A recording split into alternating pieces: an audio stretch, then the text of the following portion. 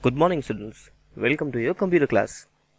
Well, today in this class, we will start from the last topic that we have left in our previous class, and that was the functional components of a computer system. Well, in this we have to discuss about these functional components, their working, and some other related information about these components. So now let's begin. Well, as we have discussed earlier, mainly we have four functional components in our computer system. These components are input devices, processing unit, output devices, and storage. Fine. As I have told you earlier, these input devices are the devices through which we can input the data. Fine. And this processing device is our CPU. And I have told you earlier that this output device or these output devices are the devices through which we can get the output or through which we can see the final result. Fine. And then at last we have this storage. This storage is responsible for storing all the data. Fine. That data can be your temporary data, it can be your permanent data, it can be your results, or sometimes it can be your program files. Fine. Now let's begin. Well, here we have this simple flow. Here in this diagram we can see that we have these input devices over here, then the center part is termed as our CPU, and then over here we have this output devices. Fine. Now in general, as I have told you earlier, that our computer works on this IPO cycle. Fine. In the IPO cycle, first we have to give some inputs, then the CPU will process the inputs, and then it will generate the output, and that output will be given to the output devices. Fine. Now inside this CPU we have two units, two functional units, and these two functional units are termed as CU and ALU. Fine. In this video we have to discuss about this CU and ALU in detail. Fine. And then when the CU and ALU works on the data, after calculating the result, that result is sometimes stored in our computer's storage. So for that, this storage unit or this memory unit is generally used. Fine. Now let's see. Input devices. It is responsible for providing information in the computer and is performed by input unit. Fine. As I have told you just now, that input devices are basically used for getting the input or for taking the input from the user. Fine. Now some most commonly used input devices are keyboard, mouse, camera, and scanner. Fine. So these are some of the most commonly used input devices.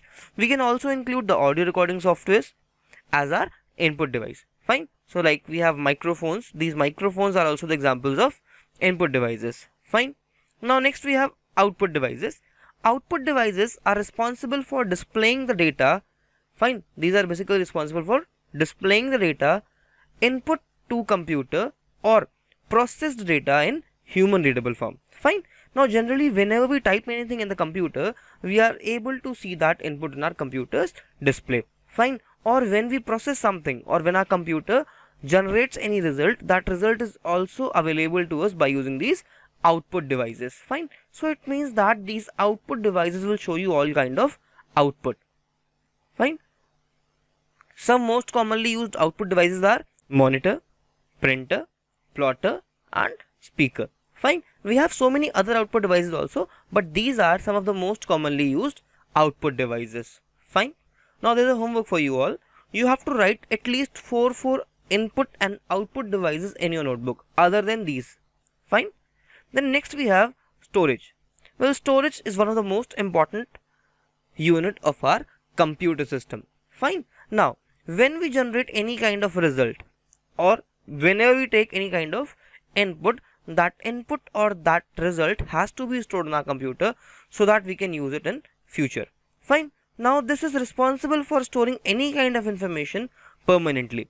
Fine. This storage device is responsible for storing our information permanently, and it is performed by the storage unit. Fine. This task of storing the files or storing the data is performed by the storage unit. Fine. Some most commonly used storage devices are hard disk, CD, DVD, and USB drive. Fine. We have some other, like we have memory cards. Fine. We have SSD drives. So all of these are the examples of storage. Then next we have the most important and the main unit of our CPU, that is termed as our processing unit. Fine. This processing unit is generally responsible for all the operations that we do.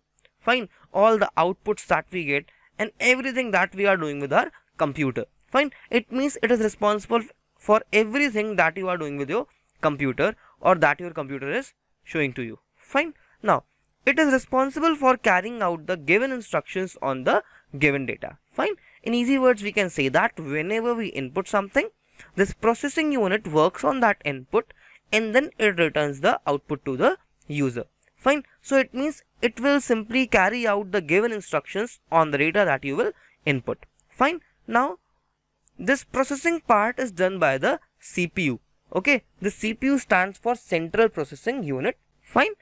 Now in the CPU we have three components as we have discussed earlier. Fine. These three components are ALU, CU, and then we have this primary memory. This primary memory is available in the computer's motherboard, whereas the storage that we have discussed earlier, that storage is a secondary memory. Fine. So now this ALU stands for Arithmetic and Logical Unit, or Arithmetic and Logic Unit. Fine. This ALU is responsible for carrying out all the types of arithmetical or logical operations. Fine. Then next we have CU, that is Control Unit. This control unit is responsible for controlling the execution of instructions. Fine. And it only executes one instruction at a time. Hence it supervises and controls the required components to carry out the instructions. Fine. Now every component of our computer system, every data item, every processing, everything will be controlled by this control unit. Fine. Then next we have this primary memory. Fine. This primary memory is made available to the CPU so that it can store the data and instructions which are being processed. Fine. This primary memory is generally temporary in nature, so it means it is not permanent. There is a part of this primary memory which is temporary in nature and that is not permanent. Okay. Now next we have to discuss about the most important functional component of the computer system, that is termed as our CPU. Fine. This CPU is often termed as the brain of computer. Fine.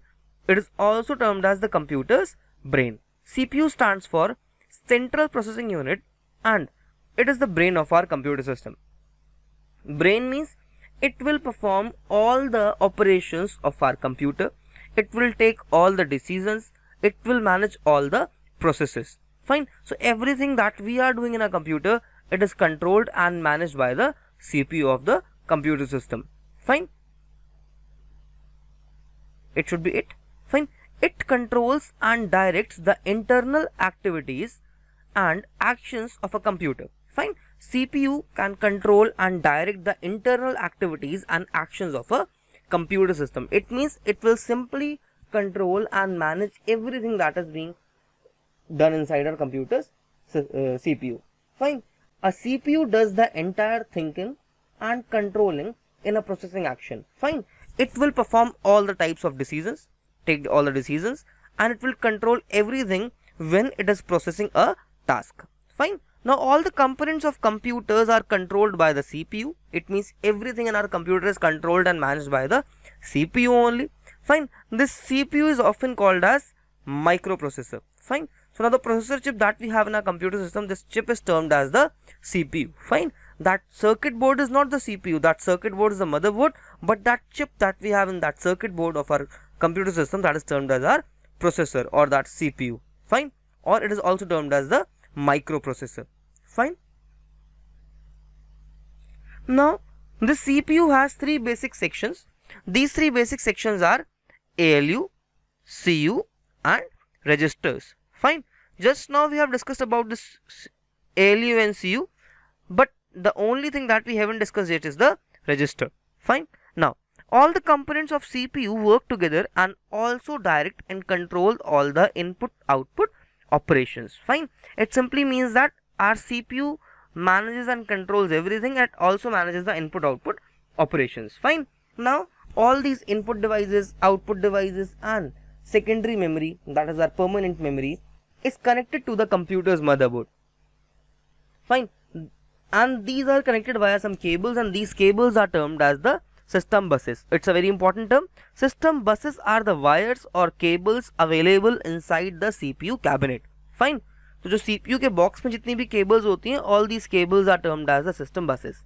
Fine. Now there's a homework term for you all.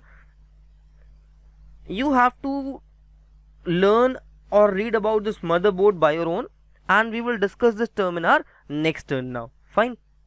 Now next we have ALU. ALU stands for Arithmetical and Logical Unit or Arithmetic Logic unit. Okay, now this unit performs the computing functions, and these functions are given below.